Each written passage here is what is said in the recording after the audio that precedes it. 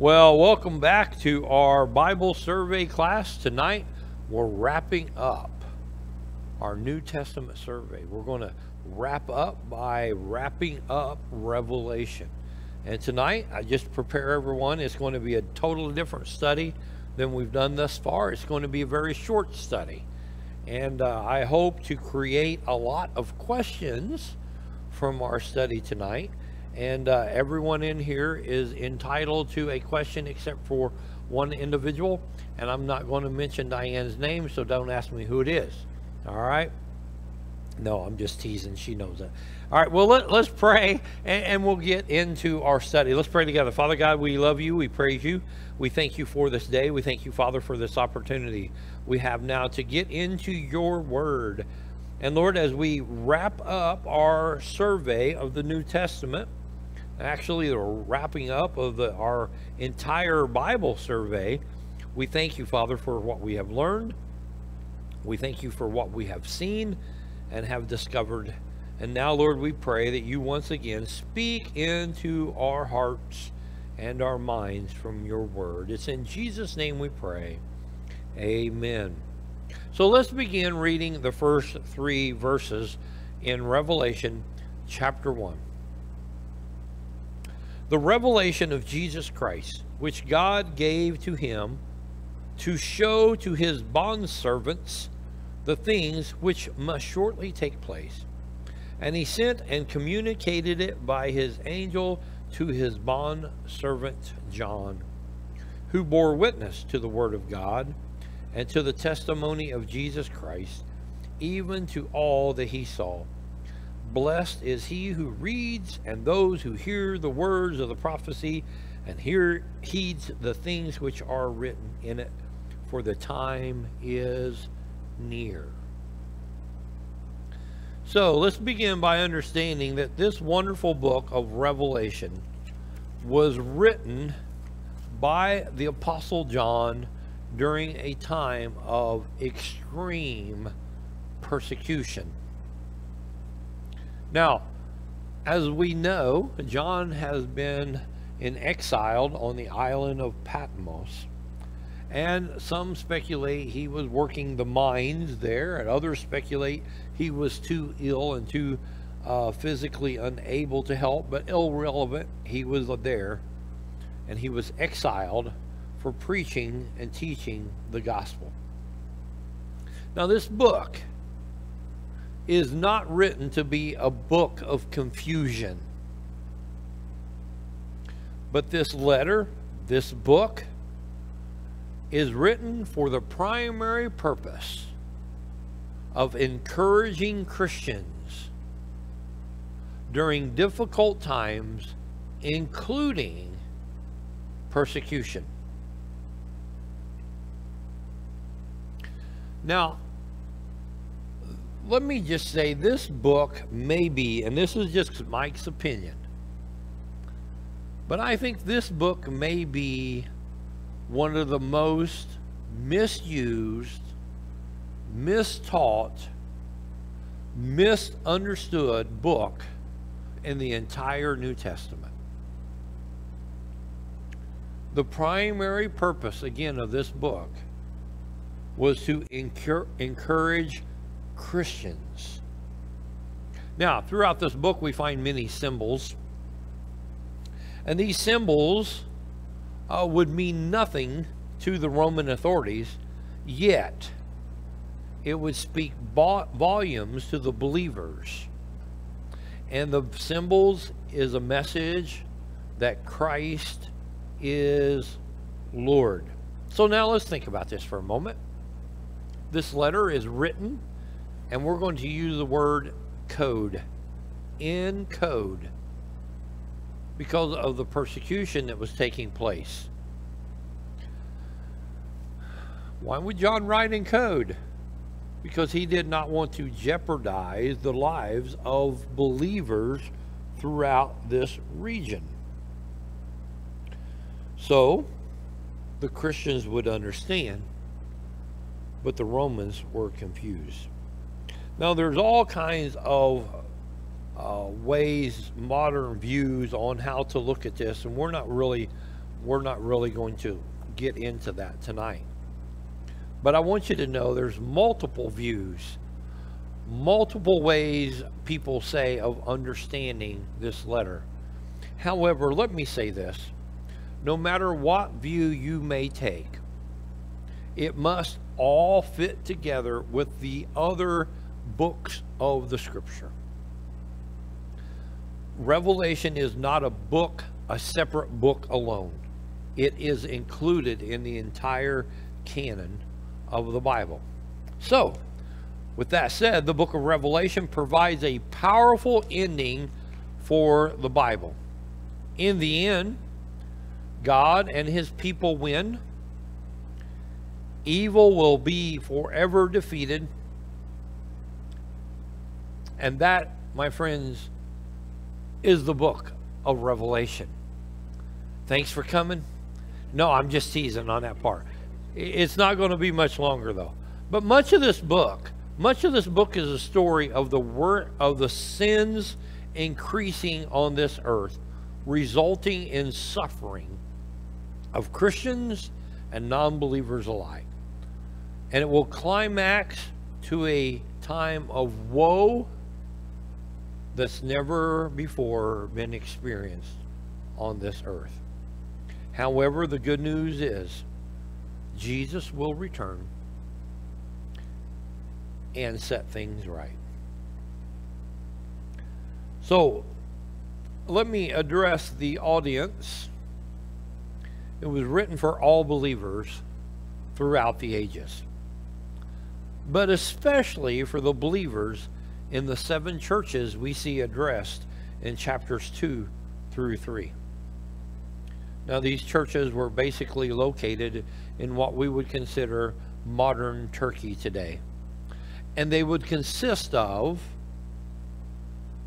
a large majority of Gentile believers who were meeting in various locations, including house churches. Now, I want to share with you, and we're going to look at these verses, the key verses that I think are key verses found in this letter. Revelation chapter 1, verse 9. I, John, your brother and fellow partaker in the tribulation and kingdom and perseverance which are in Jesus, was on the island called Patmos because of the word of God and the testimony of Jesus. Now jump down to verse 19. Write therefore the things which you have seen, and the things which are, and the things which shall take place after these things. So we could say, from looking at that single verse there in verse 19, that Revelation is broken into 3 parts. Things that are happening, which are, things which are about to happen, and things that will happen in the future. Now, another key verse we find is in chapter 13. Chapter 13, verses 16 and 17.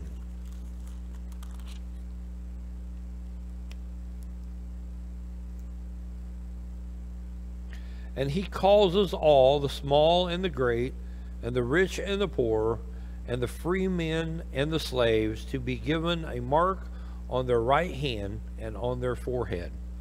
Now, we're not going to get in a lot of details, but this describes to us that there will be a separation of those who follow Christ and those who follow Satan.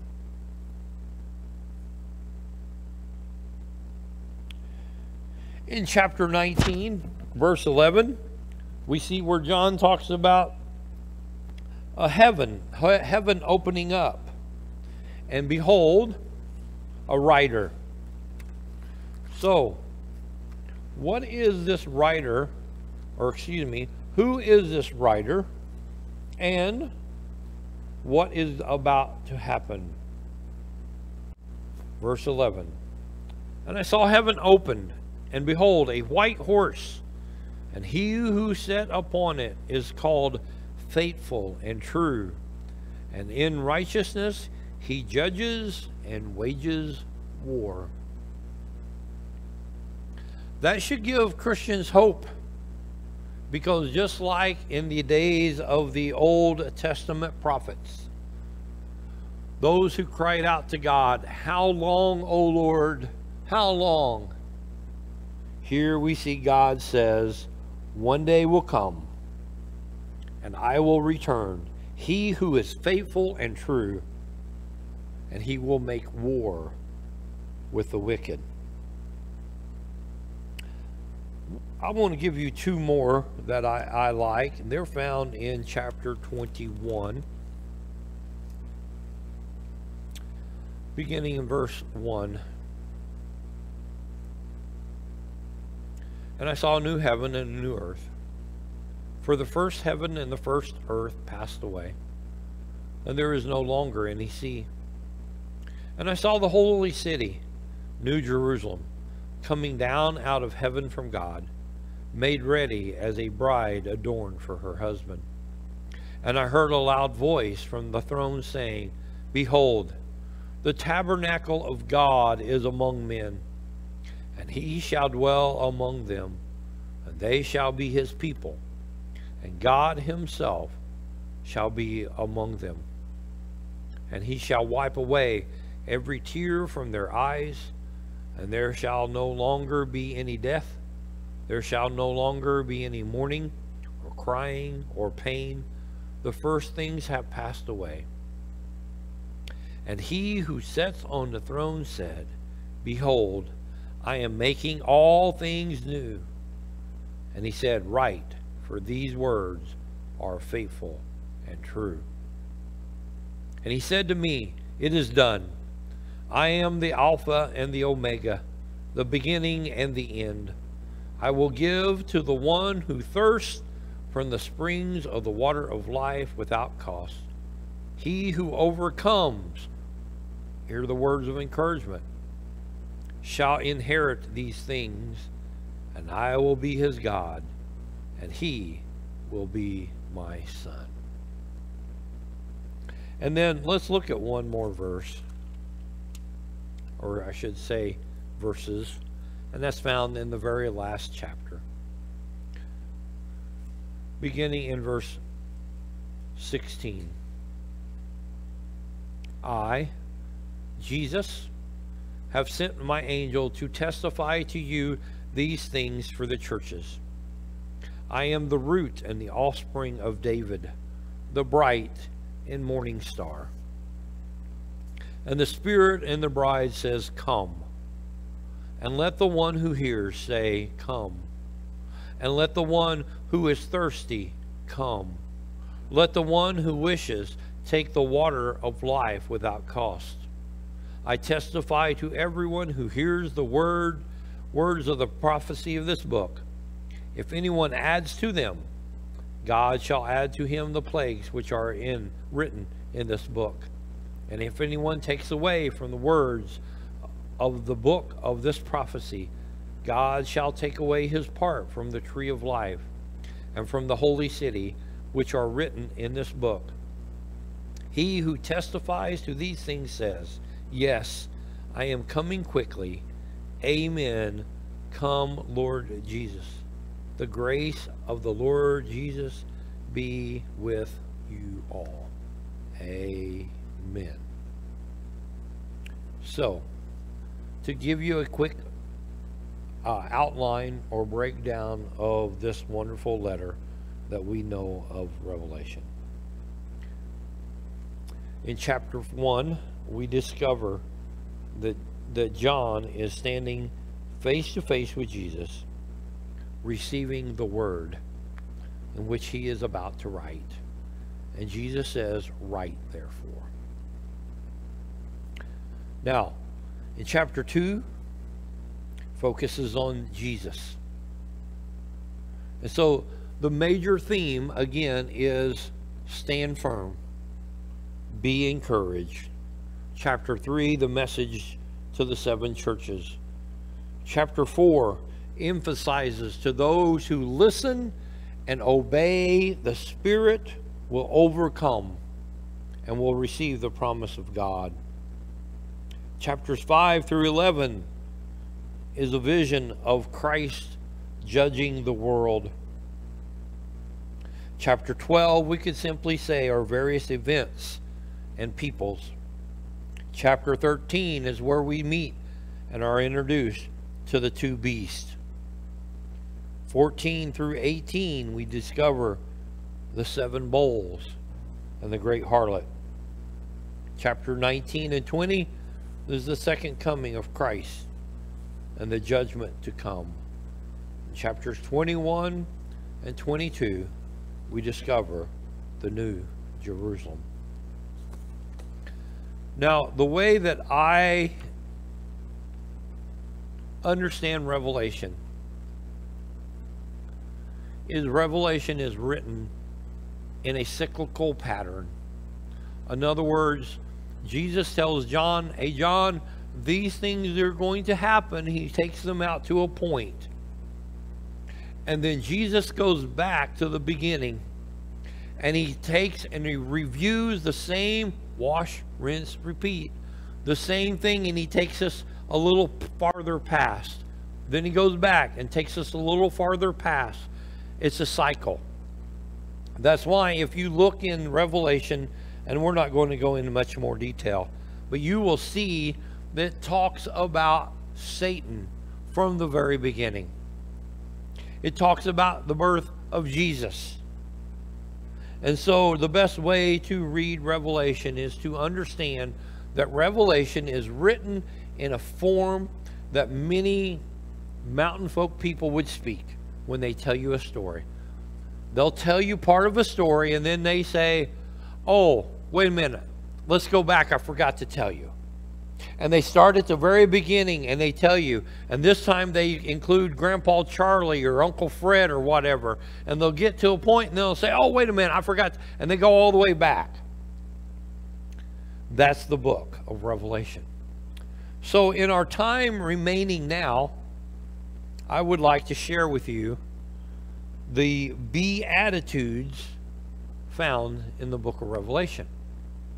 Most of the time when we talk about the Beatitudes, we always turn to what book of the Bible? Matthew.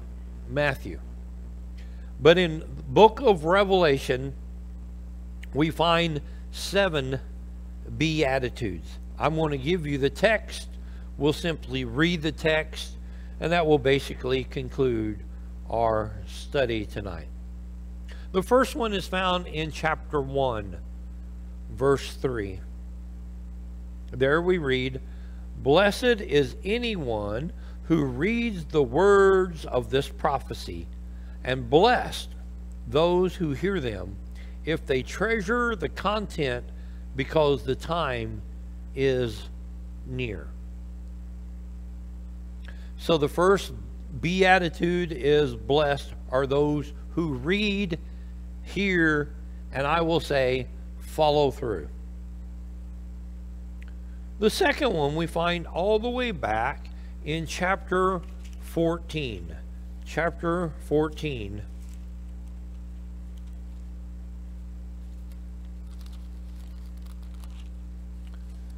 I'm going to read from a very simplified translation. But there we read, chapter 14, verse 13. Blessed are those who die in the Lord. Blessed indeed. The Spirit says, now they can rest forever after their work, since their good deeds go with them. This is referring to their doctrine, their merits, the things that they hold fast to. Okay? Number 3. It's found in chapter 16. Chapter 16, verse 15.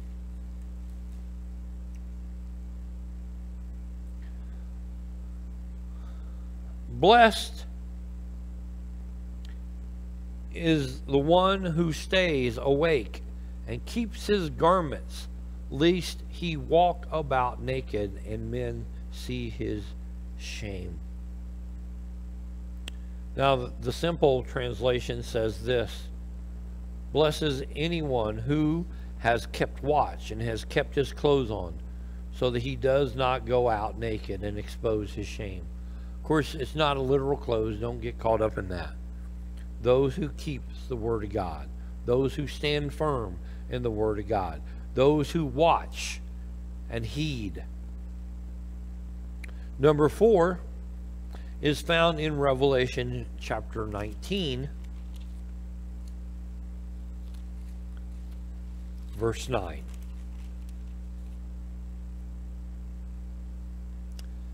Blessed are those who are invited to the marriage supper of the Lamb. And he said to me, these are true words of God. Now, the Simplified says this: blessed are those who are invited to the wedding feast. Do we read in any other New Testament writings about those who are invited to a wedding feast? Yes, it's found in the book of Matthew as well. The wedding feast, the groom returning for his bride. Number 5, we find in Revelation chapter 20, verse 6.